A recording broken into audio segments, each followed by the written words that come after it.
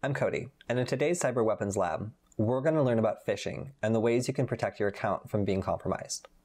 Phishing is particularly insidious because the way most people authenticate into their account is to use a single password.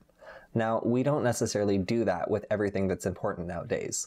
Usually we use something called multi-factor authentication or two-factor authentication in order to make sure that we lock down more important accounts in our life, like the bank account you use, for example. So in order to use your bank account, you generally have a debit card that needs a PIN in order to be used at an ATM.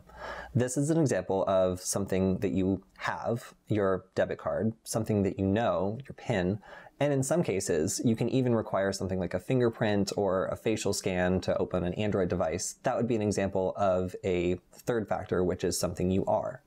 So these three factors make up the various ways you can prevent just losing a single password from totally granting access to any device that wants to get into your account.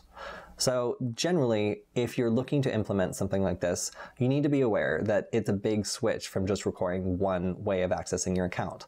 You can't just reset your password and get in, because that's kind of the point. That's a big vulnerability. So in order to set that up, your best option for real account security is not going to be something like an SMS message or the two-factor authentication you might already be familiar with. Google's Advanced Account Protection Program only uses these, which are hardware-based universal two-factor authentication security keys. So these security keys are a little bit more advanced than just using two-factor authentication on your phone. You can't just misplace these and still get into your account, especially if you were to lose your laptop or have your phone stolen or destroyed. This is something that you're going to need in order to add a new account, add a new device to your account, no matter who you are, unless you want to go through a whole bunch of pain. You can kind of think of it like locking your keys in your car. It's not something where it's just a simple method of getting these back. You're going to need to go through Google. It's going to take a couple days, and you're really going to have to go through the ringer in terms of actually proving who you are, who you say you are. So in that case, you need to be aware that you can't just use these security keys without doing a little bit of understanding and sometimes even configuration to your machine.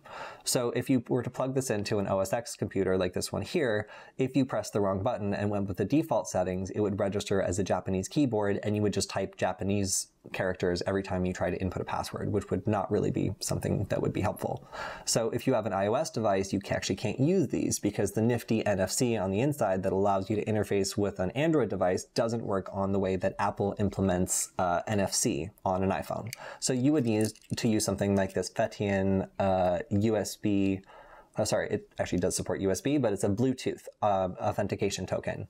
So using something like this, you can add any iOS device you want, or even, an Android or something else, but these take a little bit of work to set up, and they can be maybe not so straightforward.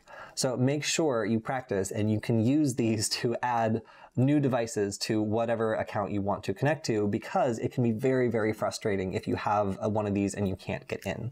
So we're going to make sure that you know how to set this up on Windows, Debian, Arch, Mac OS X, iOS, and Android, to make sure that everyone has a really well-rounded understanding of how to use this on any sort of device you might want to use.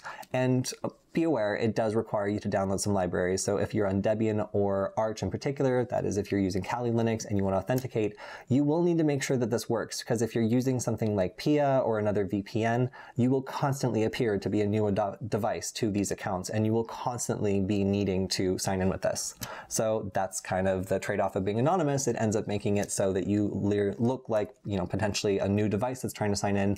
So you need to be aware of the various ways that these security tokens work, and how you need to have at least 2, maybe 3, if you want to make sure you can get back into your device or your account if you were to lose your device, or if you were to need to add something later. So we're going to teach you guys how to do that. Stay tuned. We'll get into it and teach you how these universal two-factor security keys work with Google's new Advanced Protection Program.